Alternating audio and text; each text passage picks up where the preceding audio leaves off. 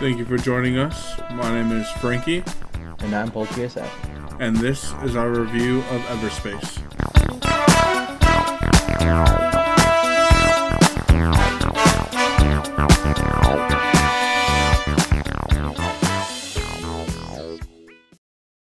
Peggy 12.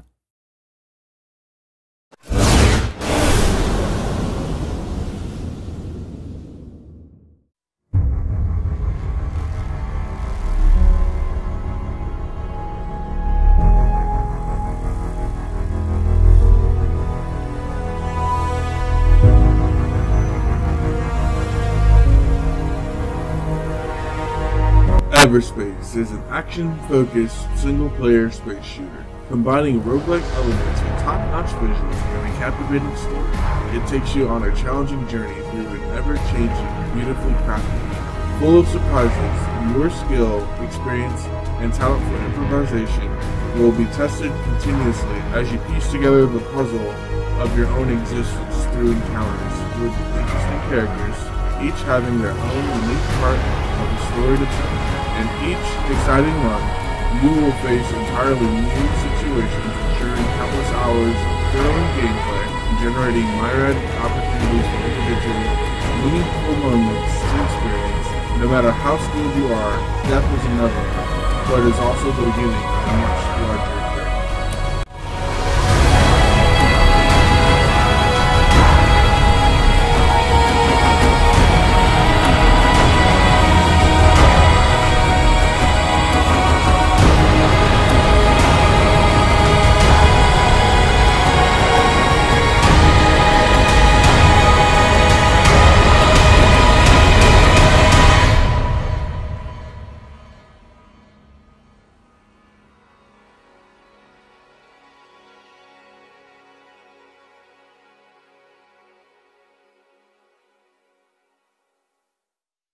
Alright, Poultry, sell me this game. Tell me about the gameplay. In Everspace, your objective, with the guidance of a very opinionated artificial intelligence, is to cross a galaxy and reach a predetermined destination. This might sound familiar to fans of FTL. It is essentially the same goal. What differs is how you do so. Major upgrades to your ship, like perks, will be made pre-launch. So your goal is to earn as much credits as you can before you die, and you will die. Once you do, you'll be offered upgrades like increased damage, shielding, scanning, etc. In flight, you will encounter enemies, neutral NPC, and environmental conditions that will have an impact on you. Most fans of the space genre might notice at first glance that there are no Newtonian physics. That is until your inertia dampeners are damaged and you end up crashing into an asteroid or some abandoned space station. In between collecting resources and defending yourself from enemies hell-bent on killing you, you will jump from sector to sector, via jump drives and jump gates. Be careful and note that there is a fuel system. And jumping without adequate fuel can and will damage your engines. Along with engine damage, you could experience damage to other systems like life support, shields, and various other parts that make a spaceship whole. So tell me about the controls. Personally, keyboard and mouse is the only way to go. First-person view is fun, but you are ultimately at a disadvantage since you are limiting your vision. There is controller support, but the aiming system cannot compare with the mouse. Stick with the keyboard and mouse and you'll see the difference. I don't know, man. I prefer using the controller. Maybe it's because I had my PS4 controller hooked up to my computer on Steam to play it when I first started the tutorial, but I do use my keyboard in a lot of other games for flight simulation. Yeah, man. How do you feel about the presentation of this game? This is a beautiful game. Considering I found this via Facebook ad, it's impressive. These visuals are on par with many popular games, including Elite Dangerous. The breathtaking sight of a nebula storm might even make you forget it's causing damage to your ship. Explosions, while slightly incorrect on a physics level, are also quite awesome to experience. Try flying through one after destroying an enemy ship. It's pretty great. The systems that you jump to are procedurally generated, and while there does tend to be an overall theme, you still experience a sense of wonder and enjoyment with each time. I couldn't imagine saying it any better. I enjoy every bit of this game, down to the dust particles floating in space from the explosions that you've caused. And you could put a lot of hours into this game.